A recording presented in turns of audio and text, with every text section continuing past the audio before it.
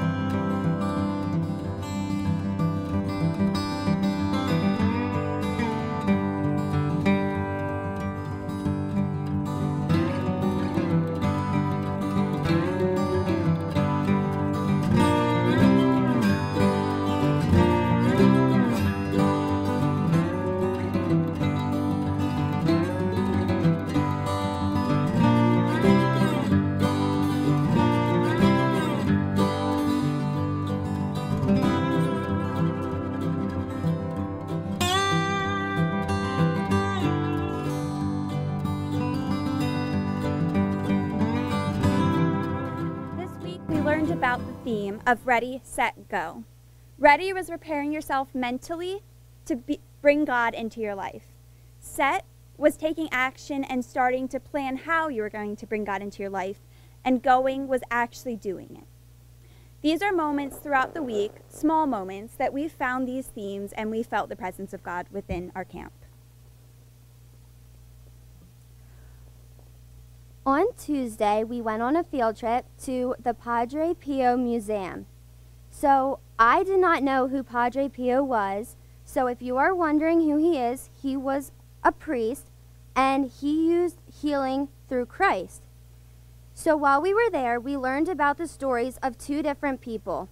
There was one, a little girl who had a very severe medical condition, and her parents were told that she did not have much time left. And her mother had started smelling the strong smell of roses, and she had gotten a call by Padre Pio saying to come see him. So they packed up and went all the way over to Italy to see him. And they were in the first meeting with him, the first day they were there, and he just walked by and put his hand on her head. They went back the second day because the mother was like, well, we didn't even get to talk to him. So they went back the second day, and he placed his hand on her head again. So after that, they had returned home, and a few weeks later, they had went back to the doctors, and they had taken another x-ray, and her bladder had come back. There was another spot, and her bladder was back. So she was able to live, and she is actually alive right now still. The second person was a man who was in a very bad vehicle accident and had had severe head trauma and issues with his brain. And also the doctors were not thinking it was going to be a good outcome. So his mother was praying, and she had heard of Padre Pio, so she was praying to him that he would help. And the one night in the hospital room, the man saw a man in a robe standing in his doorway, which he had thought was his uncle. And the roommate also saw this man, which he assumed was the man's uncle. And he was telling his mom about seeing this man, and his mother was like, that's not your uncle. And they were like, well, who could have it been? So it must have been Padre Pio. So on Tuesday night, our counselors were all sitting there talking before they went to bed, and they started to smell this strong smell of roses or any type of flower, like a floral scent. And they were thinking, man, that's really weird. We were just talking about that today, how when Padre Pio was present, that's the smell that they were smelling. And as they walked back to their tents, they had smelled it as well. And they had figured that someone was with us. As you know, every year we hand out these bags and then we collect them with food in them to give to the multi-service. We were passing them out on Tuesday, and while we did that, there was this man in a wheelchair at one of the houses we stopped at. And when we handed the man the information, he was reading through it, and he said he couldn't go out and get any food, but he still wanted to give. So he went back into his house, and he came out, and he said he was going to give us $2. He started sorting through a bunch of change, so you could tell that this was really like a lot to give from him. And that was really a show of how he was putting God in his life and giving, even though he didn't have the most and wasn't necessarily receiving the most. On the first night, we did a labyrinth to get our mind ready to accept Christ. Before we started, there was no wind. And then when we started, the wind started to pick up. And then it stopped when we finished. And it shows that the Holy Spirit was with us during that time. These are a few of the stories, a few of the things we did during camp this weekend that impacted us.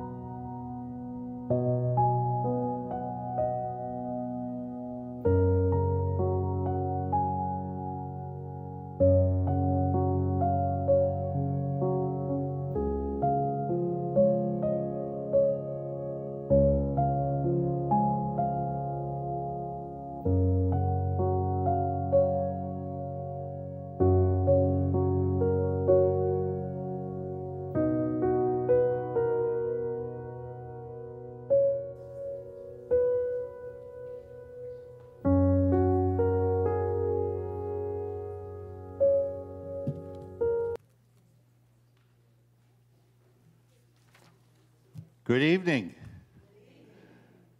I don't know, would you say happy Maundy Thursday? What is it?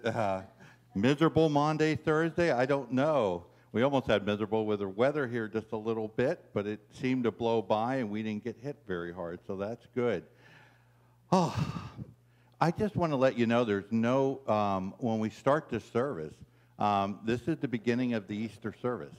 In our tradition, in the Lutheran theology and faith and some other Christian faiths, they basically start at Maundy Thursday, so there will be no benediction, there will be no sending, there will be no go get 'em. It'll be a silent go get 'em at the end. But after the altar is stripped and we sing our psalm, please just leave in silence there if you have never been part of this great service. And tonight will be communion, so everybody at home and everybody that's here today, this is a love story. This reading tonight is a great love story, and it's one in which Jesus Christ invites all, even Judas. He hands Judas the bread, and we'll find out in the story, even knowing that Judas is about to betray him, and Jesus feeds him and gives him the bread of life anyway. So what a great love story it is. And so I invite you at home and everybody here. We don't judge anybody, so everybody is welcome to the table of Jesus Christ. Also, just one last announcement, because there is no announcement area. You still can come out. If you haven't signed up for our synod-wide Synod Day for Mission Day here, we will be working in the cemetery, we'll be working in the garden, we'll be working in the picnic grove, we'll be working inside, doing crafts for the homebound, and the other 48 Lutheran churches in our synod are invited also to come here and sign up and be with us. At 9 o'clock, the bishop gives us this big send-off, and then so we'll gather, we'll do the hurrah, and go out and do whatever we do as part of our mission. But please, just come and join. If you don't think you have the time, and at the last minute you're like, oh, I got some time now, come on out. Come on out next Saturday on the 23rd, 9 o'clock. And there'll be room for you, whichever you want to do. So, at that, allow us to begin our love story with our prelude at the midnight hour.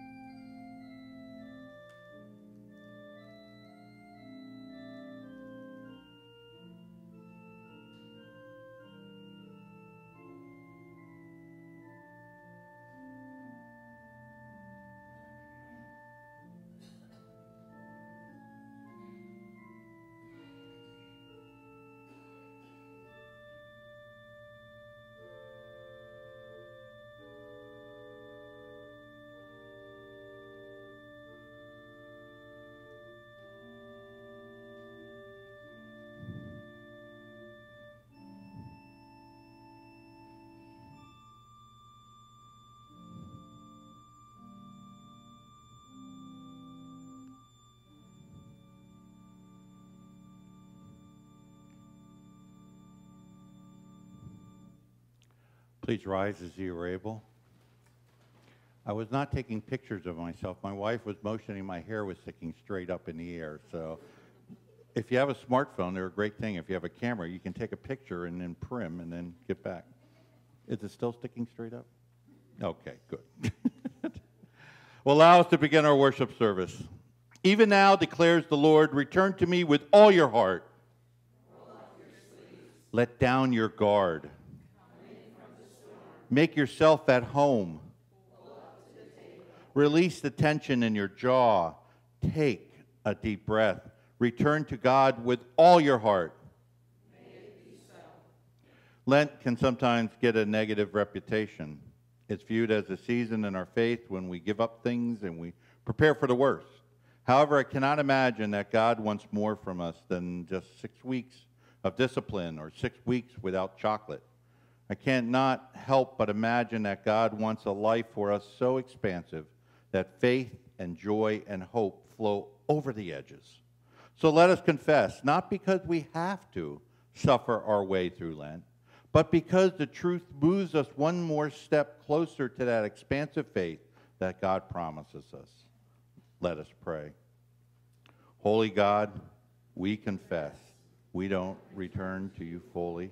We share with you the pieces of our lives that are convenient. We put on different hats in different rooms.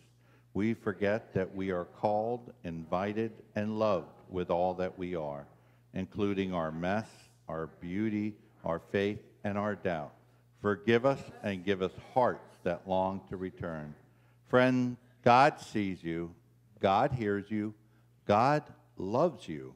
You are forgiven and claimed with all that you are. Rest in that good news. Thanks be to God. Amen. Let's join together and sing, Lift High the Cross. You'll find...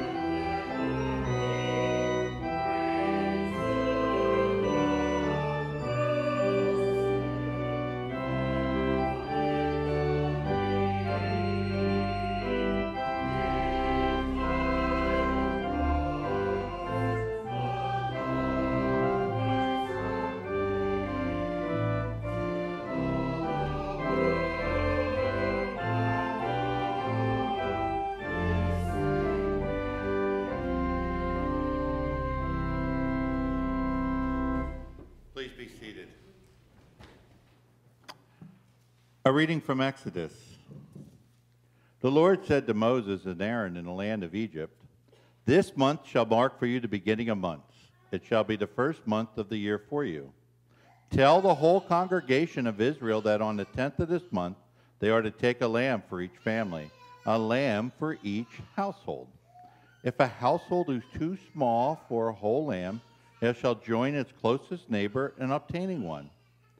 The lamb shall be divided in proportion to the number of people who eat of it. Your lamb shall be without blemish, a year-old male, and you may take it from the sheep or from the goats. You shall keep it until the 14th day of this month. Then the whole assembled congregation of Israel shall slaughter it at twilight. They shall take it to some of the blood and put it on 2 doorposts and the lintel of the houses in which they eat it. They shall eat the lamb that same night. They shall eat it roasted over the fire with unleavened bread and bitter herbs. Do not eat any of it raw or boiled in water, but roasted over the fire, with its heads and legs and inner organs. You shall let none of it remain until the morning. Anything that remains until the morning you shall burn. This is how you shall eat it: your loins girded, your sandals on your feet, and your staff in your hand, and you shall eat it hurriedly. It is the Passover, Lord, for I will pass through the land of Egypt that night, and I will strike down every firstborn in the land of Egypt, both human beings and animals. On all the gods of Egypt I will execute judgments. I am the Lord. The blood shall be a sign for you on the houses where you live. When I see the blood, I will pass over you, and no plague shall destroy you when I strike the land of Egypt. This day shall be the day of remembrance for you. You shall celebrate it as a festival to the Lord. Throughout your generations you shall observe it as a perpetual ordinance. The word of the Lord. Thanks be to God. Please rise as you are able.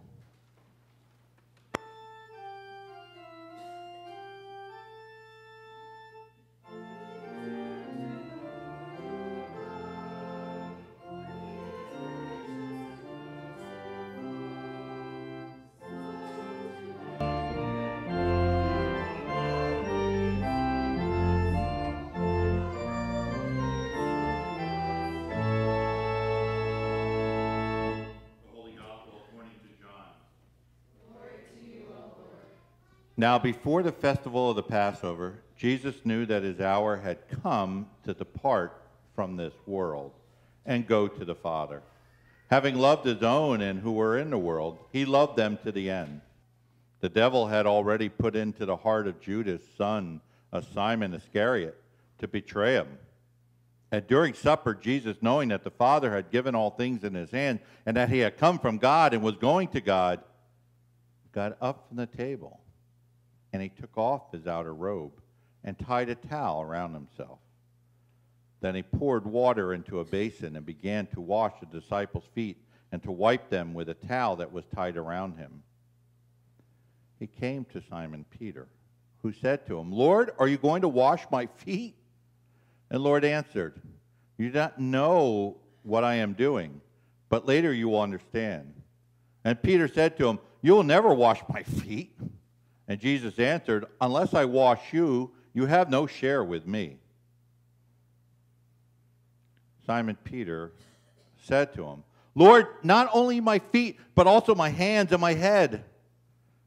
And Jesus said to him, "One who has bathed does not need to wash, except for the feet, but is entirely clean. And you are clean, though not all of you." For he knew who was to betray him. For this reason he said, "Not all of you are clean." After he had washed their feet, Jesus had put on his robe and had returned to the table, and he said to them, "Do you know what I have done to you? You call me teacher and Lord, and you are right, for that what I am. So if I, your Lord and teacher, have washed your feet, you also ought to wash another one's feet. For I have set you an example that you should also do as I have done to you. And very truly I tell you, servants are not greater than their master, nor are messengers greater than the one who sent them. If you know these things, you are blessed if you do them. Now the Son of Man has been glorified, and God has been glorified in him. If God had been glorified in him, God will also glorify him in himself and will glorify him at once. Little children, I am with you only a little longer. You will look for me, and as I said to the Jews, so now I say to you, where I am going you cannot come. I give you a new commandment, that you love one another. Just as I have loved you, you shall also love one another. By this everyone will know that you are my disciples, if you have love for one another. The gospel of the Lord. Please be seated. A whole bunch of symbolism in this story, right? Talked about the Passover, and we have that reading from the Passover, and Faye, we probably should start scheduling readers. I'm not used to reading too long passages anymore. I don't know. We'll need some help here, you know? But anyway, we have here the whole Passover, and he gives a description of what goes on, and we know the stories of Egypt and Moses and leaving slavery and being free. And then also we find Jesus ready to prepare for Passover. And we see symbolism in here about girding.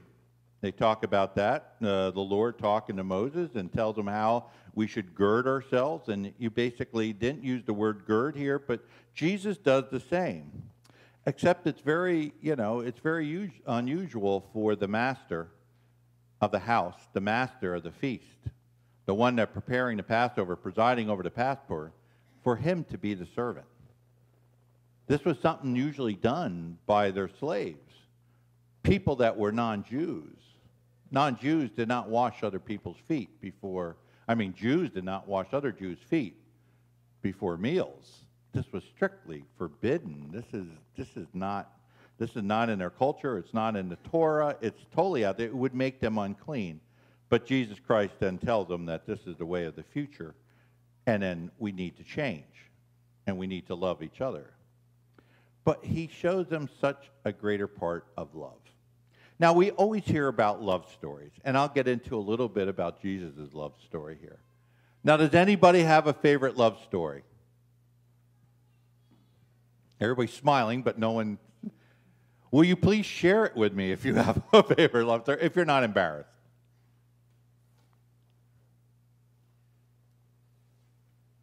Marcia, are you coming forward to tell me your love story? Nancy? No, they're both running. Make note to the people in Videoland that they both have run. I can't even. Well, there is the famous love story, the movie, right? What other love stories are out there? Romeo and Juliet, famous Shakespeare, right? Yeah. Yeah, what else? Gone with the Wind. Ooh, a classic, right? Should I do my Charlotte impersonation? No. I don't think I can say those words in church, can I? What else? Now, this is G-rated. There's children at home, and we have a child here, so be careful. Cinderella. Wow, what a great one. Ooh. There are so many out there. We all have our favorite. We're all smiling. And I bet you could probably tell a love story of your own, in your own life, and about something that you loved or someone who you had loved, and how you act when you're in love. But I think my dad had you all beat. He did. George. Now, George was famous for his talking of love. On his helmet, my dad's helmet at Bethlehem Steel, he wore a helmet. He was a craneman and then a crane operator down on the floor. He would defy it because he became somewhere in the rank of the Union that he didn't feel that he didn't define to follow the rules. So he put hearts on his yellow helmet, and he said, 255 pounds of instant love. That was my dad. He was a little bit of a card. He was a little bit of a card. But his famous part, and which I always loved, was the way that when we had one television after he moved in with Marcia and I and the family, we had one television in the beginning as we were out in Bartow in this tiny little cabin and this house. And it was the kind where we didn't have cable up there yet in Bartow up on the mountain, so we had to turn the antenna, right? And so he would have my children, George would have my children, turning the antenna till he got to the spot. Marcia, coming home from work, was not, didn't know my dad that well yet, but she soon got to know him. And she said, George, what's going on? He said, Marcia, I said, make some popcorn. So Marcia would go out and make popcorn. She goes, what is it? He goes, there's a love story about to come on. And she would get all excited and bring the bowl of popcorn out. And here the Phillies would come on. They'd sit down there with the popcorn and the Phillies. He called the Phillies the love story. And so it went with every season. So the Phillies, the Eagles, they were all love stories. And so soon to learn, Marcia found out my dad's idea of what a love story was. But tonight's gospel love story is the greatest love story ever told. And I don't know if you caught it. I don't know if you caught it. We pointed out all those other things, and we do know to tell the story that Jesus Christ, and here we are at Easter, right? We're going to have Easter in a couple days, and we're all celebrating, and we have Good Friday tomorrow. We tell about the passion and about the death of Jesus Christ, and then on Sunday, we are going to celebrate the resurrection of Jesus Christ.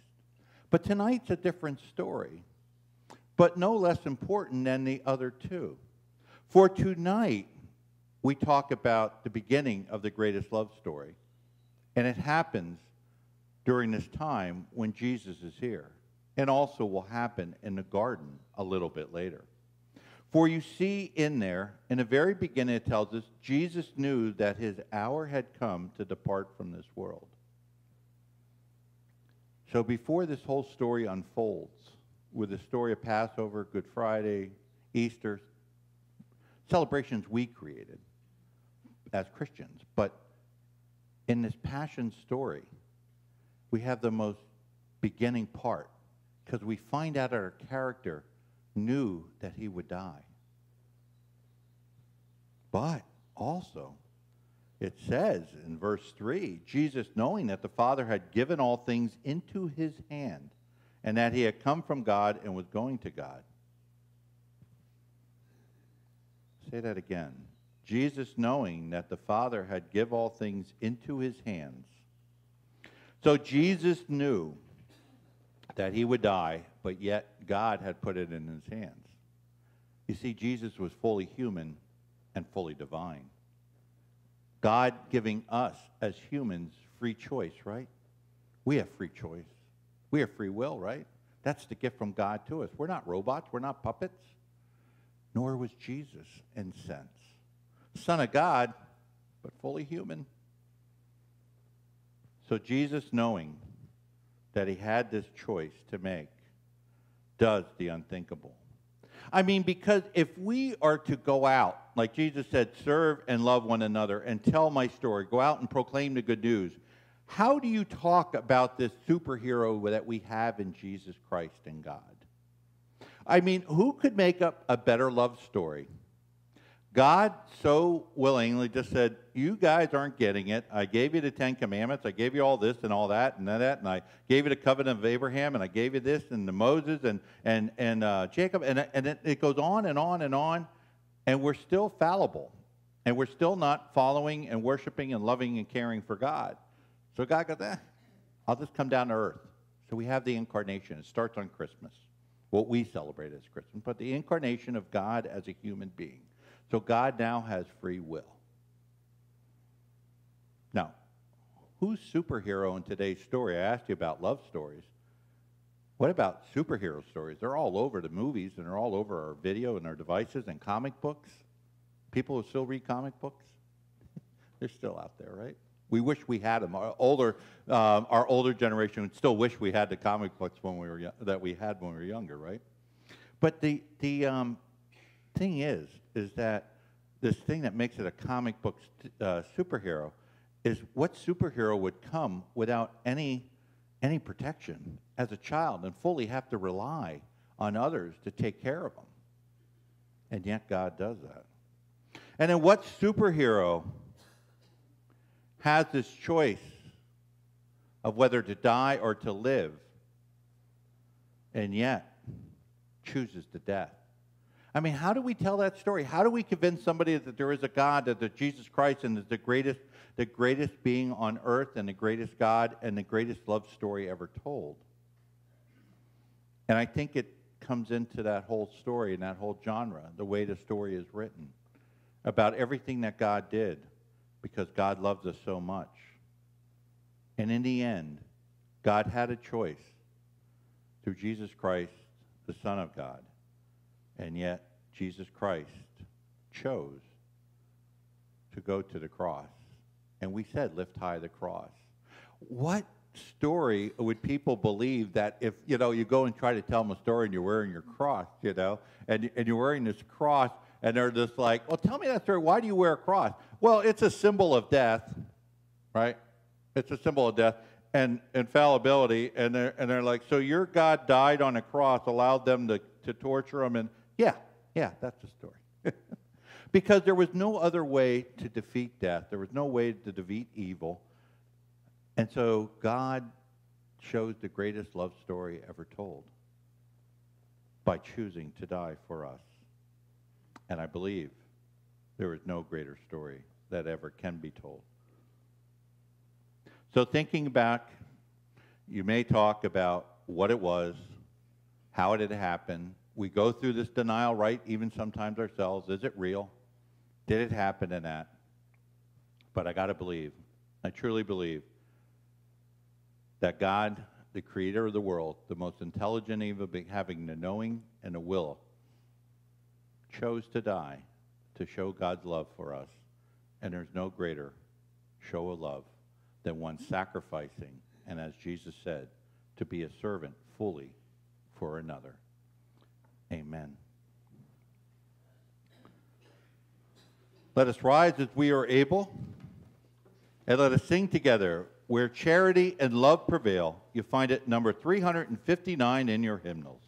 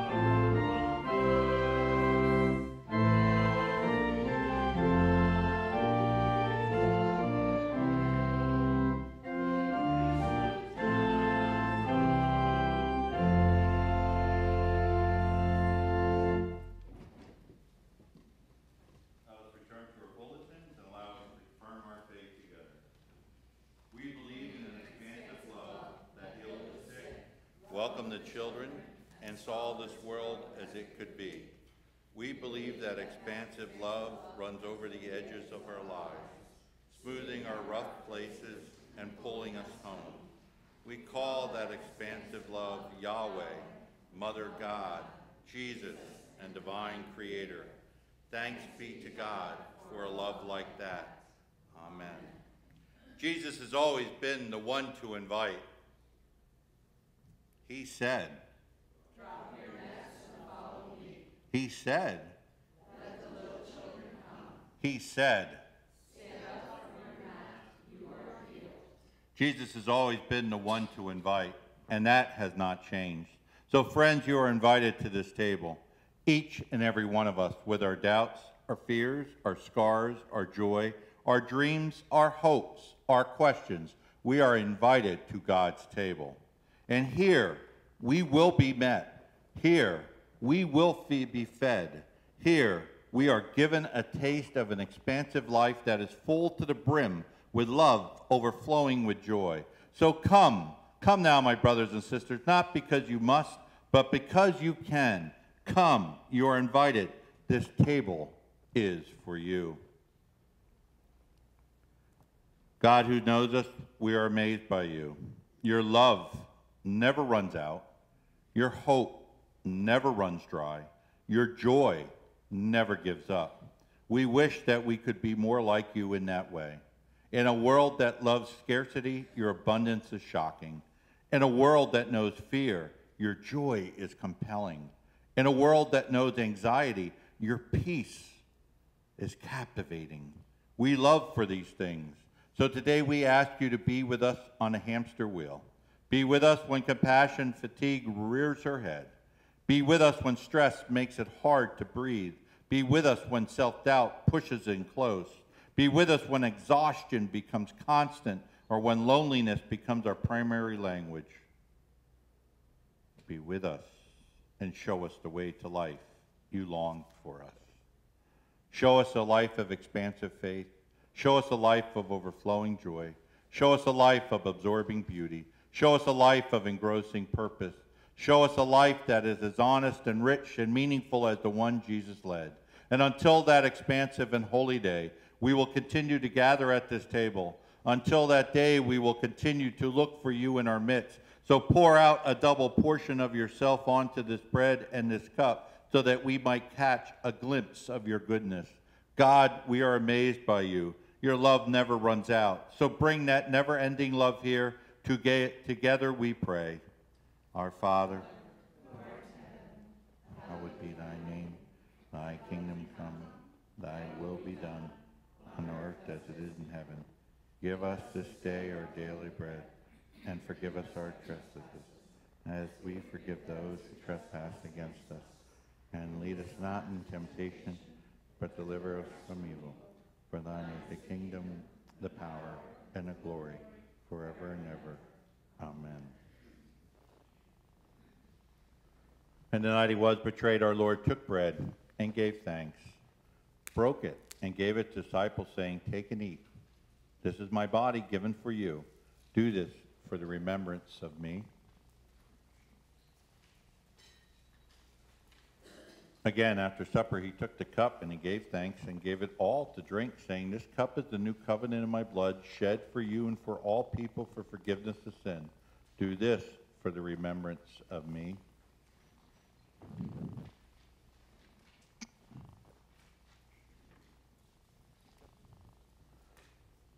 The body of Christ given for you. Take and eat.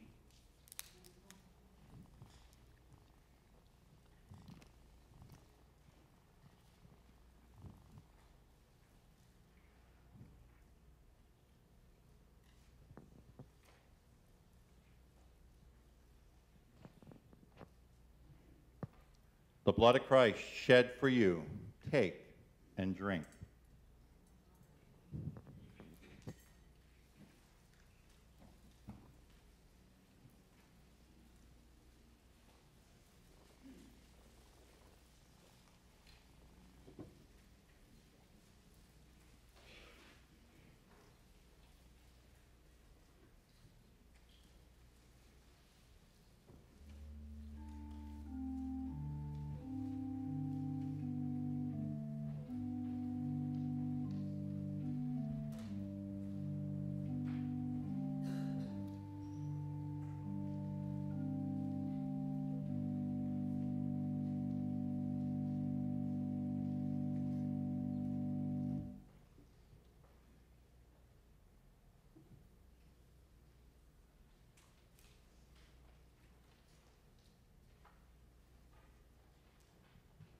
Let us pray.